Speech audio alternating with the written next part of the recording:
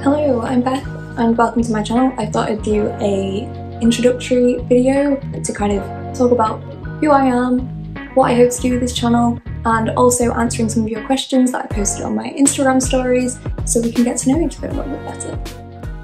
So, as I already said, I'm Beth and I'm a PhD student at the University of Leeds. I'm studying platelets in the context of cardiovascular disease, and platelets are really small cells in the blood that help us to form blood clots during injury, so they're hugely important so we don't bleed out. However, in cardiovascular disease we have unwanted platelet activation, which can lead to heart attacks, stroke, deep vein thrombosis, a variety of things that can be potentially fatal, and that's quite a big problem here in the UK. And my project is looking at inhibitory signalling pathways within platelets to hopefully understand what goes wrong in the events leading up to cardiovascular disease and if there's a way that we could potentially prevent it or treat it. So that's kind of about my project. So I essentially ask people for blood a lot of the time, which makes me sound a bit like a vampire. I heavily rely on blood donations of awesome people. And fun fact, I am a trained phlebotomist as well, so I can actually take blood, which is quite ironic as when I was younger I was so squeamish and my parents thought it was hilarious when I said I was going to be working with blood. But here we are, that's what I do. I'm currently in my third year of my PhD and I roughly have about 15 months left. So it's a bit scary given the whole COVID situation, but hopefully we'll be able to do what I hope in that time. We'll see. And I'd like to share that journey with you guys as well. In terms of the things that I like outside of my PhD, pre-COVID I really liked travelling, going out, having drinks, going out for food, socialising, the cinema, oh my gosh, I miss the cinema. But since lockdown I've kind of been exploring different inside hobbies, so to speak. Some of that has been drawing, drawing on the iPad, playing around with Procreate, that's been really fun. Also candle making, I really like candle making. It's a bit sciencey, quite like it, but it's also therapeutic and fun. And I've also been dabbling in with baking. So yeah, been doing things that are a little bit out of my comfort zone, but it's been fun. And then another thing about me is that I have tinnitus. I do have a couple of videos about that on this channel and I hope to do more. So if you don't know what tinnitus is, it's a constant ringing in the ears. I have it predominantly in my left ear, and that means I also have hearing loss as well. So I'm either partially deaf or hard of hearing. I'm fine with any terminology with that. So I kind of talk about it in the hope that it may potentially help people. Obviously I'm not a medically trained doctor in that area, but I can only speak from my experience, which is something that I want to do. So in terms of the Q&A, I recently got 3,000 followers on Instagram, which is quite exciting. I never thought I would even get like 100 followers, let alone 3,000. It's a little bit weird. I know compared to other people that's not a huge amount, but for me it's a good milestone and I'm really happy with it. It's been slow progress, but I've enjoyed it and I've met some really incredible people. So to celebrate, I asked people on Instagram to ask me questions so I could create this video and we can get to know each other a little bit better. So let's dive in. So the first couple of questions I'm just going to group together. They are, what are your future plans and what do you want to do after your PhD? So I don't really know, if I'm being honest. I thought I would know. I thought I did know when I started my PhD. I definitely thought I would want to stay in academia and I would want to do a postdoc and then hopefully one day become a PI, which is a project investigator or principal investigator, which, you know, I still would like to do. But I think since putting myself out there online, which sounds weird, in the science community, I have really been interested in science communication, science kind of education, medical liaison, all those kind of things. So I'm pretty open-minded. Some part of me, I guess, would really like to try industry as well. I don't know if maybe I'm potentially more suited to that. I don't know. I'm very open-minded and I'm not entirely sure. For me, I find science and like medical research really, really interesting. But then I also really love love communicating science, and I feel like that's really important as well. So my current plan of action is to just see what's out there close to the time and apply for whatever speaks to me, I guess, which sounds a bit weird, but yeah, that's my current plan for the future, if it is one. The next question is, what are you most proud of? I'm proud of a lot of things. Very proud of graduating from my undergraduate degree. The first in my family to go to university, so it was kind of a big deal, and I graduated with a first, which was amazing. I did not expect that. Grades aren't everything, but I was blown away by the fact that I got a first. And also getting onto my PhD programme, I was rejected by so many, which is something I can definitely talk about. So managing to get onto a PhD programme it seemed unachievable for a very long time, and then it became achievable, and I'm very proud of that. But I guess more recently, I am proud of kind of just making it through the past year, because it was tough, come on, it was really tough. Lots of unknowns, being scary, missing friends and family, being thrown into a very weird time was challenging for me. So I guess I'm very proud of just kind of making it through and I guess coming out on the other end of that. I know obviously we're not back to normal, so to speak, but we're on the road to that, I guess. The roadmap. So the next one is, what's your favourite plant? I really love plants. So funnily enough, we just bought some new plants today, and I think this is my new favourite. Isn't she pretty? Look at that. It's called a calathea. Probably butchering that pronunciation, but look how pretty she is. So that's my current favourite, but I like them all, let's be honest. They're all gorgeous, they're all pretty. And as a plant mother, I shouldn't have favourites. It's wrong. Then I have a couple of people saying, "You're amazing, congrats on getting 3,000 followers," and also from Taking on Science, which is Laura. If you don't already follow her on Instagram, she's awesome. She just said, "Not a question, but you're awesome," which I really appreciate. Thank you. So you. I met Laura on this science community on Instagram, and yeah, it's been really cool meeting people, and hopefully I can meet them in real life one day. But like I said, if you're not following Laura, then you definitely should be. She's great, and some of the stuff that she posts, I feel like I learn something new every day. Next we have, what's your favourite thing about the university that you go to?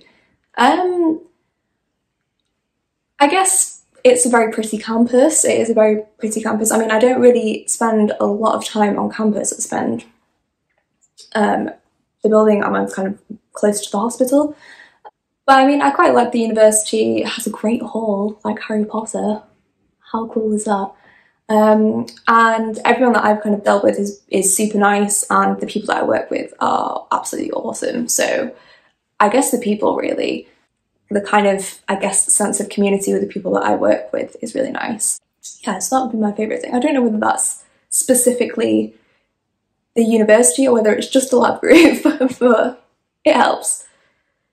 Next is, how did the bloods go? So when I asked these questions on my stories, I also posted about taking blood, and I hadn't taken blood in a long time, and it went okay. It went well, yeah. I only missed once, which wasn't great, but hadn't in a long time, and the donut was fine. So it went well, thanks for asking. Next is, what's your favourite lab equipment? I find this quite tricky. I do a lot of Western blotting, which can be a whole other video, because I could probably talk about Western blotting until the cows go home. But I don't know if that's they're my favourite piece of equipment. But I kind of really like flow cytometry as well, because you get a lot of data from a very small sample, which I think is really cool, particularly when you're working with blood. And for me, I have to ask for fresh blood anytime I want to do an experiment. So not having to take loads from donors is a absolute benefit, because not everybody wants to give up like almost a pint of blood away. Some people do, but not everybody wants to do it for science. So I'd say flow cytometry. If you don't know what flow cytometry is, it's a really cool method where you can measure physical and chemical properties of cells within a cell population. So you can get a lot of information from that. You can treat your cells with different agonists and inhibitors, and then you can have a look at all the different characteristics within a population of cells. So you can probe with different antibodies for different things on the surface of cells or inside the cells. Really, really cool. And like I said, you get a lot of data. And you can produce some really nice histograms, so yeah, it's good. I like data. The next one is, how are you doing? I'm doing great, thank you. Thanks for asking. Yeah, I feel okay at the moment. Feel pretty good. The weather's much nicer. Spring is on the horizon. The days are longer. Things are improving with PhD and getting more lab time. Yes, it's all aligning and I feel good. The next one is, did you always want to be a scientist? I don't know. I don't think so. I really enjoyed science at school. Had some good teachers, had some bad teachers, but majority were good, and my friends were kind of really into it as well. But I enjoyed history, drama and science. They were the subjects that I liked. And I don't really think there's anything that incorporates all of those. Maybe there is.